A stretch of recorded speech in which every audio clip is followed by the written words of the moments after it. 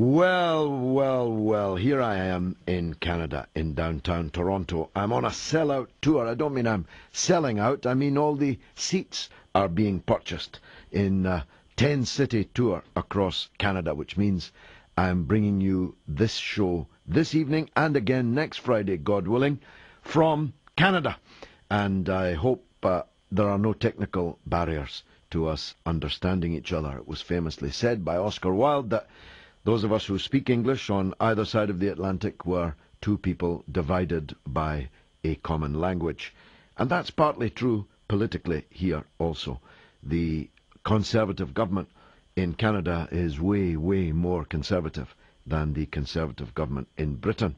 Although, as you've just been hearing on the news, there are still some very conservative people in the Conservative government in Britain. Lord Young thinks you have never had it so good. I've no doubt that will come up in the course of the next 3 hours.